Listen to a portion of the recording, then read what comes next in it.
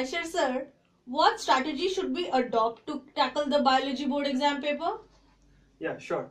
So guys, basically your biology exam consists of 5 sections. Okay, so they are divided A, B, C, D, E, right? So A section is having 5 questions, right? And this 5 question is of 1 mark each, right?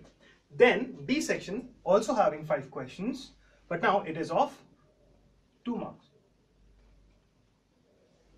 Okay, now the biggest section is your C section having 12 questions. Now it carries 3 marks,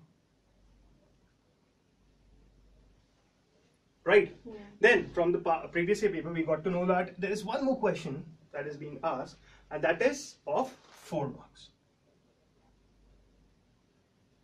Now the last section having only 3 questions, but it is of 5 marks.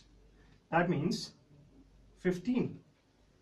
In totality, this is 70 marks paper, right? But if you can see, these 3 questions having 5 marks, that is 15 marks. So you have to know that what chapter is important for this 5-mark question. That is genetics and evolution, ecology and environment, and reproduction. So there is a chance that these 3 units are being asked in these 3 questions, right guys?